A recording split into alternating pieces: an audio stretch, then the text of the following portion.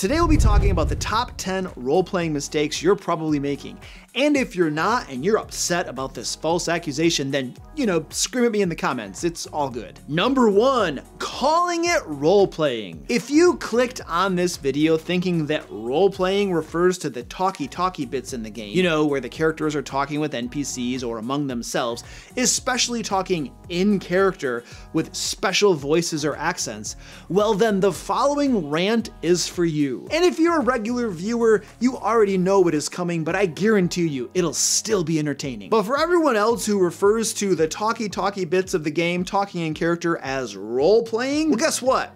That's not role-playing. That is a tiny bit of role-playing, but the entire game is role-playing. The entire game, the combat, the exploration, social interactions, when you're opening doors, when you're looking for traps, when you're finding secret doors, when you're fighting enemies, when you're talking to enemies, when you're talking to shopkeepers, all of that is role-playing. The entire game is role-playing. The talkie-talkie bits where you're using special voices and talking with a ridiculous dwarven accent, that, yes, is role-playing, but that's not all that is role-playing. That is one small part of role-playing that we usually refer to as social interactions. So please stop calling it role-playing. The whole game is role-playing. However, the good news for you is that this video is actually about the talkie-talkie stuff and how to improve social interactions in your role-playing game. So even if you erroneously believe that talkie-talkie is the only thing that is involved with role-playing, well, this video is still for you. I'm still gonna tell you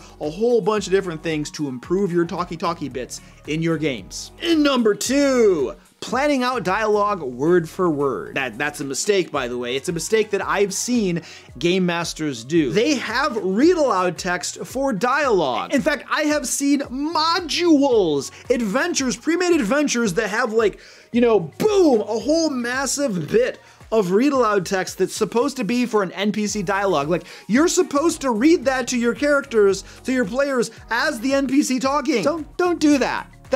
That is forced and unnatural. Read aloud text is best used for descriptions. It's not ideal for conversations, not for real conversations. Instead, what you want to know is the NPC's motivations, their desires, and their fears. Now, for motivations and desires, knowing what motivates an NPC, what they want, helps you decide what they will say and do. The trick here is to let the NPC's motivation drive the social interaction scene and improvise dialogue based on what the NPC's motivations and goals are. You don't need a script. You don't need read aloud text for the NPC's dialogue, what they're going to say.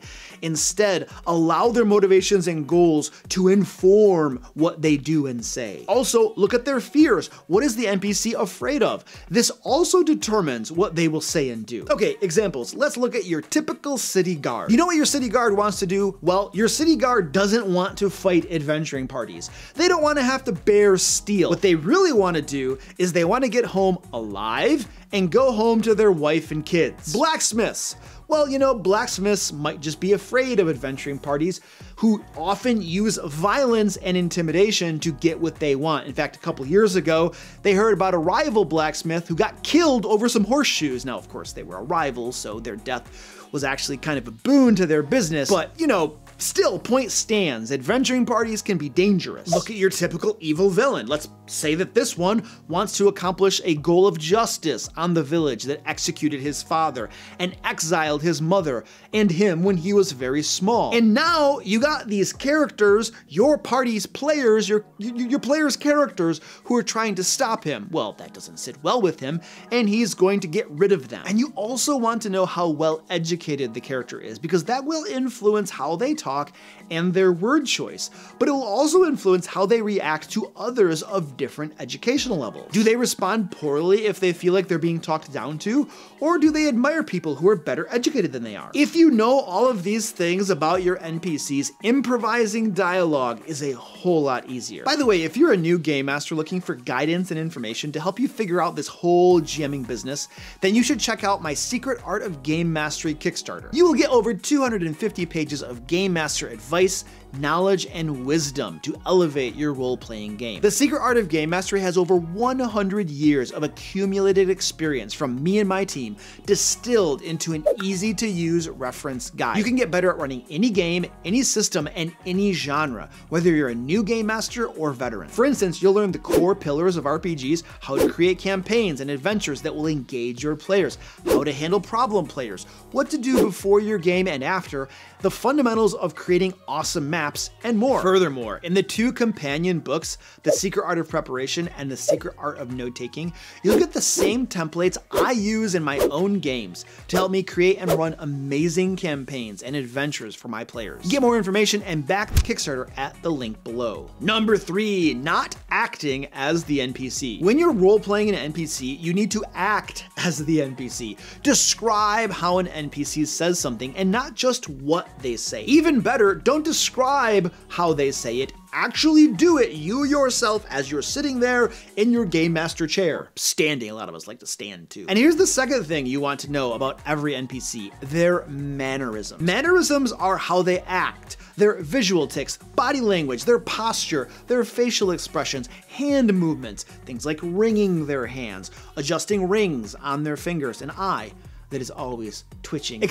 And then you portray those things during the game, during the conversation. If you act out an NPC's mannerisms while also allowing their motivations to organically drive the conversation, your NPCs will be much better and the social interaction scene will be far smoother, more natural, and more enjoyable for everyone, game master and players. Also consider simple things like referencing places that the NPC has been or things from their past, such as when I was an apprentice in Alheim's smithy, or I stopped adventuring when a necromancer killed the rest of my party and I ran away terrified. And here's a GM shortcut for you. Picture a character from pop culture or a performer that you know well and imitate their attitudes, their way of speaking, and their gestures. And a note on the ridiculous. For whatever reason, players often have their characters say or do ridiculous things in social interaction scenes. Don't let this throw you off. You're still just role-playing the NPC. Consider how the NPC would react and then just do it. Remember, there is nothing wrong with saying no to the ridiculous if that is the tone of your game. Number 4, not using unique voices for NPCs. I am not talking about being the world's best voice actor. I'm not that great myself. I still do the best I can. And I know this can be something that's uncomfortable for some game masters as well. However, using a different voice when you speak in character as an NPC is yet another thing that elevates social interactions. And don't worry about replicating real-world accents. I try to do a Scottish dwarven accent, but I'm horrible at it. One of the things you can do instead is just change the tone of your voice, the verbiage that you use, or the slang that you use. For example, when I talk as the wizard, I just have this haughty sound to my voice. I tip my head a little bit and I try to use big words that show off my education. I don't know if there were any big words there, but I'm just changing the way I talk, my mannerisms, just slightly. I'm not doing anything super fancy or special for the wizard. And then the barbarian just talks like this, you know, and he gets a little bit goofy and he has weird facial expressions that happen a lot, and I'm just changing my voice. I'm not really trying to replicate a real world accent or anything. I don't even know if I know any real-world accents. Number 5, not practicing before the game begins. Something that I sometimes do before my games is I literally play out a conversation between one of my NPCs and the player's characters. Sometimes I'm in front of a mirror, I might be brushing my teeth. That's hard actually to play out a conversation while you're brushing your teeth. I might be shaving. I might be doing something, I don't know. I'm doing something else, but I'm playing out a conversation. I'm practicing my NPC. I'm practicing the mannerisms that I'm gonna use, the voice, the body tics, but I'm also practicing what the NPC might say based on their motivations and goals. And I imagine what the players might say, and then I role play those things out myself. This practice conversation is almost never what actually happens at the game, but it helps me get in character and understand the NPC better. This prepares me to do the real thing at the game table. By the way, if you're finding this information useful, please give me a thumbs up and share this video with others. One of the best ways you can help other game masters is by sharing helpful content. And you know, if you're a player whose game master needs this content, you could just kind of discreetly share it with them. Oh, by the way, you might be interested in this. And if you're a game master watching this because one of your players shared it with you, well, now you know why. Number 6, not preparing NPCs in advance. When possible, and especially for important NPCs, prepare them in advance. Have a card with a few notes about the character, such as what they want, what they fear, and what motivates them, and what won't work on them, their general personality, and how the game master should stand or sit, talk, or act while role-playing the character. One of the things that we do in our publications, such as Lair magazine, is that we have specific notes about NPCs that is supposed to help the game master run them at the game table. Another thing you can do as well is note a phrase that the NPC often uses, such as, well, since you asked, or come to think about it, or so they say. Catchphrases. The point here, catchphrases are a great way to get into a character's head and portray them at the game table. And when your player's characters interact with an NPC you didn't prepare in advance, often because they went somewhere or decided to talk to someone unexpected, there are 2 alternatives to improvisation. The first is creating a warehouse of NPCs in advance that you can pull out and use, or buy pre-made NPCs. You can either make them yourself or you can buy ones that are already done. There are actually NPC cards available on Amazon that I've found helpful at times, even if I usually forget to use them and they just sit on my shelf right there. And certain issues of Lair magazine have pre-made NPCs in them also that you can drag and drop into your games. Number 7, having all NPCs be suspicious or hostile to the characters. I don't know why this is a thing, but it seems to be a reoccurring theme I see in games, and it makes no sense at all. It's not realistic at all for every NPC that the characters meet to be hostile or suspicious. I mean, unless the characters are infamous and they're criminals or something, or they're just plain shady. It's possible that the characters have established a reputation of doing horrible things to people. I don't know. But if all of your NPCs are hostile or appear like they don't want to be bothered, it's gonna get old for your players and fast. Instead, change up NPCs, starting attitudes and personalities. Also, remember that most NPCs in service industries, you know, your local shopkeeper, they at least want to appear welcoming and friendly. After all, they're trying to get customers to buy stuff. If your NPCs take everything personally and get more hostile or aggressive, no matter what the characters say, that doesn't create an atmosphere where players want to interact with NPCs. Changing things up keeps NPCs interesting and engaging. Number 8, forgetting to breathe. Sometimes you might freeze up or panic when playing an NPC. This might happen, for instance, when you're role-playing a clever, quick-witted NPC when you're not as mentally agile as the NPC is. So breathe, take your time. Remember, as the game master, you control the pace of the game.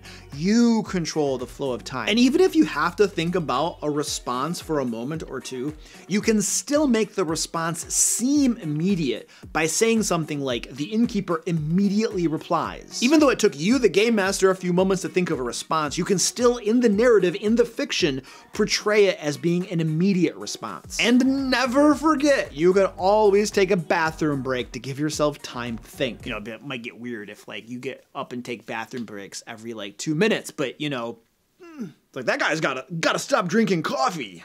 But it's so good. This is actually tea. I got tea today. Number 9, not finding inspiration elsewhere. If you want to create an awesome NPC, look at other mediums where you can be inspired. Books, movies, comics, etc. Oh wait, are we not supposed to call them comics anymore? Are we supposed to call them like graphic novels?